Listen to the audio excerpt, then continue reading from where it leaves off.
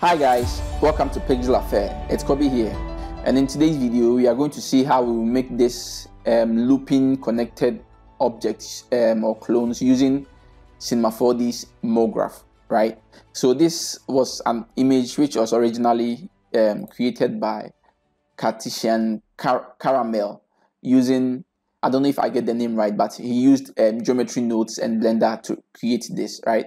But let's see how we will use Mograph to create this same effect in Cinema 4D. So I'm in Cinema 4D and I'm using Cinema 4D R26, but you should be able to do this further down in almost any version of Cinema 4D. And that's when there is, I'm actually using a plugin or a script, free script, which is called Pile, originally by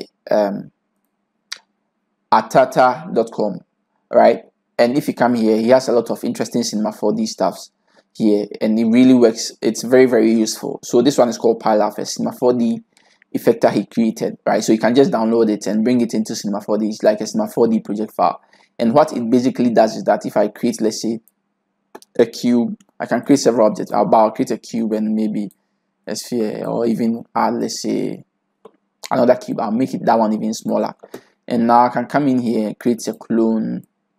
I'll make them a child of the clone. I can see we have great. But immediately I come into my asset. I have it saved here, right?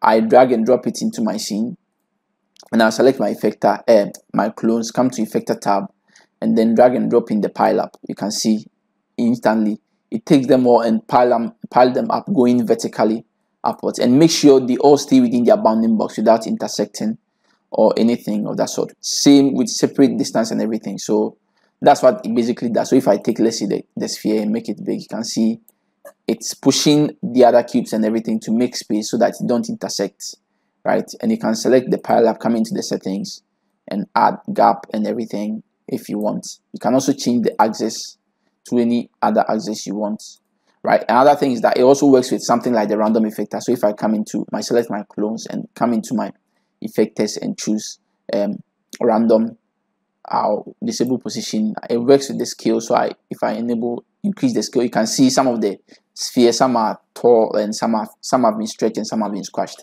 But if I select the clone and make sure the random comes before the pile up, so I drag the pile up down, and you can see it all stays within its bounding box without intersecting. So I'll leave a link in the description so that you can go ahead and download it, right? So let's go ahead and create a new scene and see how we will recreate this scene, right? So simple. All I have to do is in here, I'll create a rectangular object, a rectangular spline. I'll make this one like 10 and I'll make the height like 20, right? I'll add rounding to it, and then I think the rounding is fine. And I'll come into my object and I'll create an extrude. Make the rectangle a child of the extrude. I can actually change the plane of the rectangle to ZY, right? And I'll reduce the offsets of the extrude to like 5. I'll come into the extrude, the caps, and I'll actually increase the rounding a bit. I think one will be fine, right? In this case, we are cool and everything. So now I have my object created.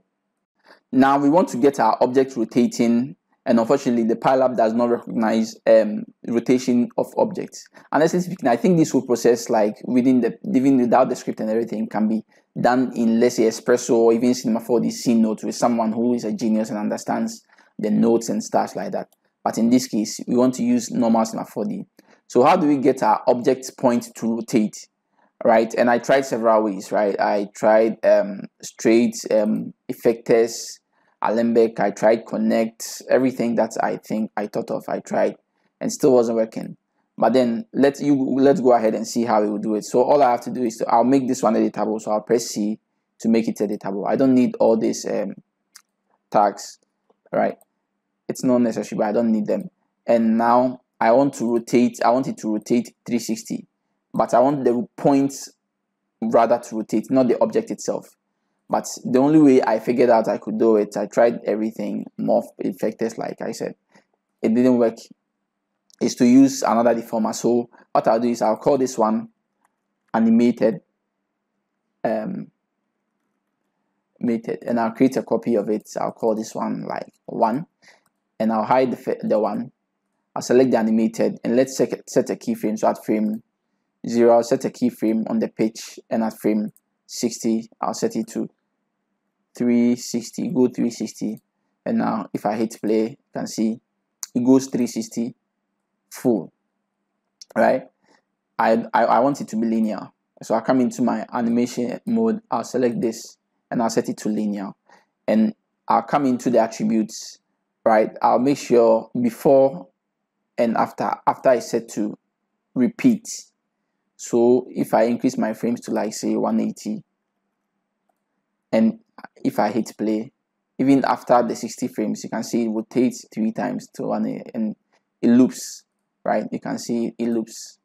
So that's everything I want for now.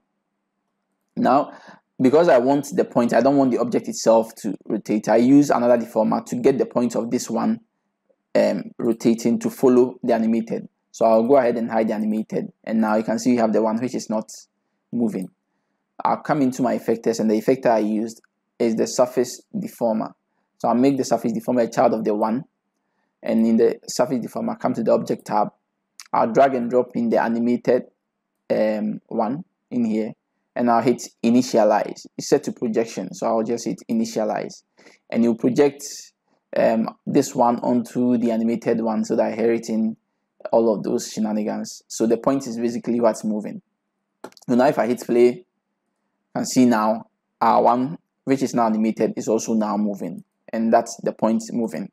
Now I want to bake the point into animation. So first of all, I'll right click on the one, come into my rigging tags, and I'll choose point cache, right? So what the point cache, that it bakes your animation or your point animation into this tag, so that you can scrub through or something like that. So now if I select the point cache tag, come down here to the attribute, I'll say store states, I'll click on store state, and it brings all these elements, and I'll just click on calculate. It will calculate the whole thing, and now I can go ahead and even disable the surface deformer, and you can see the point animation has been stored in our point cache tag. Right, we are good. Now everything is fine, and from here we can actually straight use it in our how do you call it, in a cloner with the pile up, right? But I want it in keyframes, and that's because I'll need the keyframes for something in my next step. So I want to bake the point cache into keyframes. So what I'll do is I'll come into my keyframes, and I want to bake the one, but unfortunately I don't have it in here. So what I'll do is that I'll click anywhere, set a keyframe to any object just to get it into the scene. So I'll just click on the X-ray, set a keyframe with the X-ray, and you can see the one now has been brought in. So I'll just select it, come into functions, and now up here you can see big object. So if I choose big object, it basically bakes your object into keyframe. If you have like something like dynamics and stuff like that, you can bake it into keyframes, like the position, scale, rotation. But in this case, I don't want the position, I don't want the rotation, I don't want any of the, except the PL, point level animation. And I'll choose OK, and I can see it has baked all the points into keyframes, which will be very useful in the coming on. And what it has done is that it has created another copy for us, right? So I'll go ahead and hide my timeline, and I'll create a null object and put these two in, right? I actually create a layer here, and I'll click and hold Control and drag and drop it on this, so that you can hide it from the viewport, rendering, and in the scene as well, object manager. So now we have only this object. So if I hit play, this is our object playing, and everything is baked into keyframes. But we want another copy, a counter rotation to this one.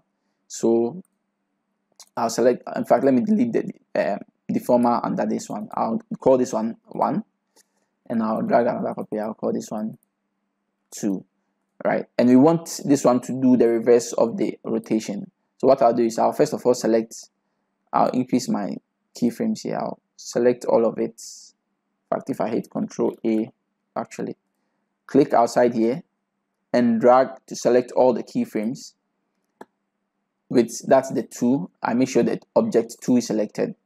Right click on these keyframes, right, and you can see edit. I can simply choose reverse sequence, and what it has done is that it has reversed my keyframes. So let's make sure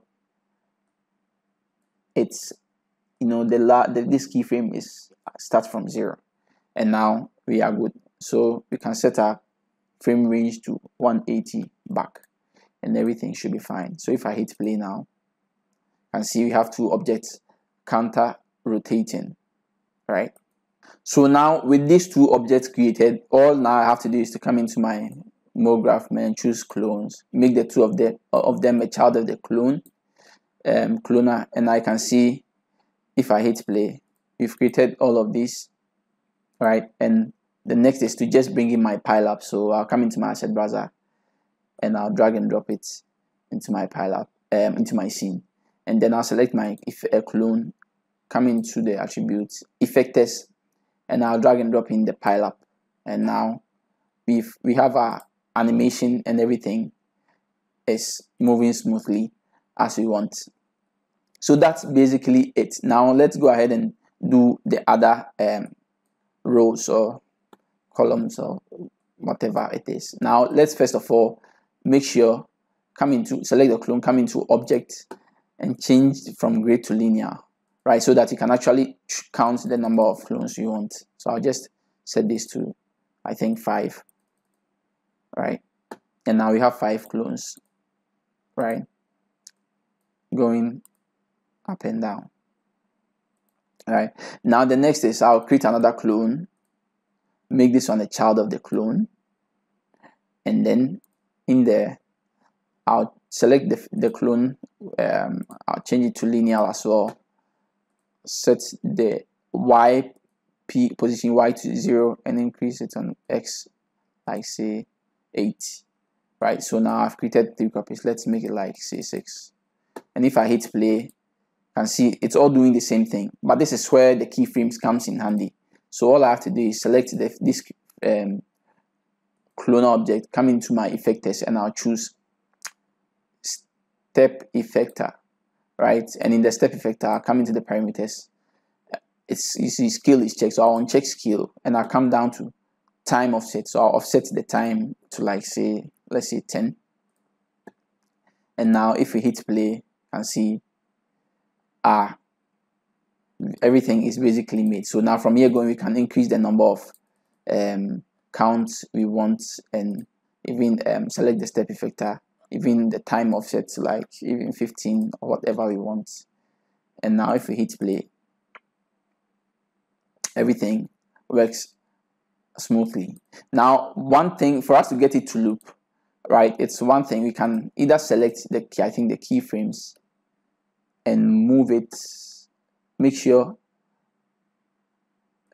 it starts from frame, I don't know if I'll get it right, but I think, in fact, let me make sure this is set to -30. Start from -30, right? So I'll set it to, like, say, -30 here. I know it's for sure, and I'll bring it back to 0, right? And now if I hit play, you see it starts somewhere here in the middle, and at frame, I think, 90, we should be fine. So I'll set it to frame 90. So what we've done is that we've pushed the keyframes that we have selected, all these keyframes. If you've not, all you have to do is select all of this and make sure you selected all your keyframes, and now you push it back, right, for like 30 frames. So I set it to -30 so that I know exactly it hits the first frame start at -30 here, right? But you are not going to render that part. I'll make it start from rendering from frame 0 and ends at frame 90, right? And now if we hit play, our frame 0 and frame 90 should all have the same frame, like same position. Everything should be the same. So if I hit play, everything, your video or your animation should loop. So that's basically how I did this effect, basically. with the help of the plugin. And honestly speaking, I think with just Cinema 4D's Espresso and C notes and everything, you can still do this without even the plugin or the script. But I'm not that probably genius to know how to do that for now, so I thought this would be useful. So yeah, there you have it. I hope this was useful and you've learned something from this tutorial. If there's any question, you can ask me in the comment section, and you can go ahead and follow or check out the website I showed, atata.com. I don't know the name right, but yeah, atata.com, and he has a lot of interesting stuff. And also Caramel, I don't know the name, like I'm sorry if I'm getting the name wrong. He used Blender. I think is an amazing artist, and you can check them out later. Thank you for watching, and I hope this was useful.